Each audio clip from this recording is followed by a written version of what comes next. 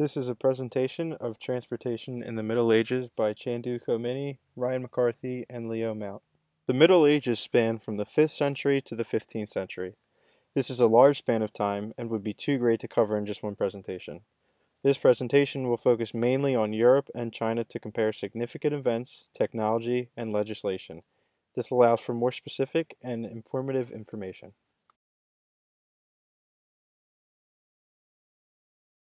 For surface transportation, horseback was most common. Horseback could be used on either paved or unpaved roads. Covered wagons were used for passenger travel, and the cover on the wagons was used to aid in the comfort for the long travels that the passengers would normally go through. Trains of horses were used for cargo, and this allowed for large amounts of cargo to be transported with minimal cost. For marine transportation, many different types of ships were used, which were utilized for cargo transportation, passenger transportation, and military uses. These ships included Nar and Hulk, which were used for cargo, the trade cog and galley ships, which were used for cargo and military, and the caravel and carrack, which were used for just mainly passenger travel. Now we get to Leonardo da Vinci's transportation inventions. Leonardo da Vinci was a great mastermind of engineering, and he designed many things which were mainly used for transportation with military. One of the things non-military that he did design, however, was a bicycle, where power was converted from one place to another via a chain. This is still used today for modern bikes. He also designed a differential to equalize the speed between wheels when turning. This is used today in all modern vehicles. For military use, he, however, made an armored car which was equal to a tank for war machines. It included armor, light cannons being able to rotate 360 degrees. It was surrounded by a conical cover with a sighting turret in the center. 2 cranks were used to set the machine in motion. Hi, I am Chandu. Now going ahead to the significant events of the Middle Ages, China left its own mark in building its transport network to promote its goods and thus developed in trading, which made her as a self-sufficiency in its economy. On the other hand, European roads were centuries ahead to the rest of the world in the wake of Roman Empire. If we consider trade as a heart of economy, transport network is its vein.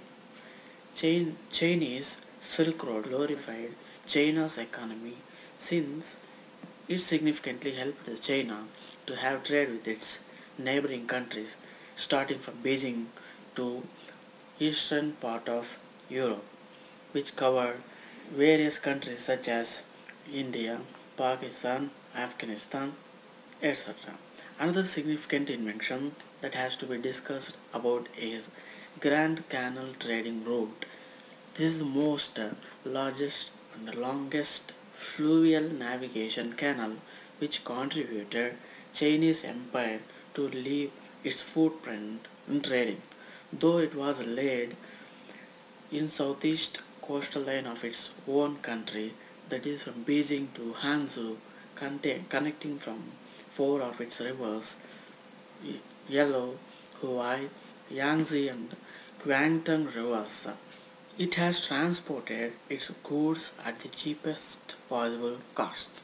When coming to the European inventions, arches were one of the most predominant inventions that had left by the Europeans to the Romans, which revolutionized bridge building techniques that succeeded to build most sophisticated bridge constructions of its time, especially the principle in the keystone that schematically really defines the significance of its invention.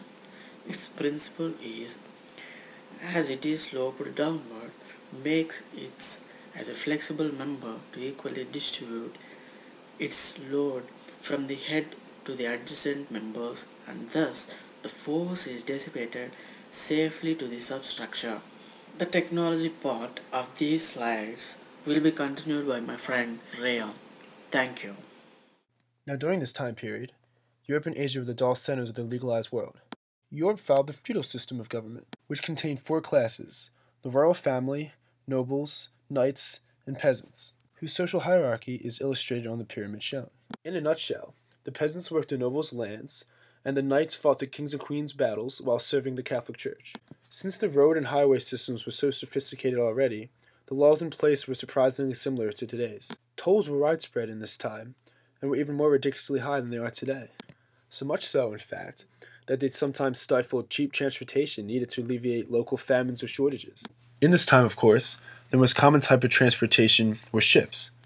Toll stations were also common on the rivers that these ships sailed on.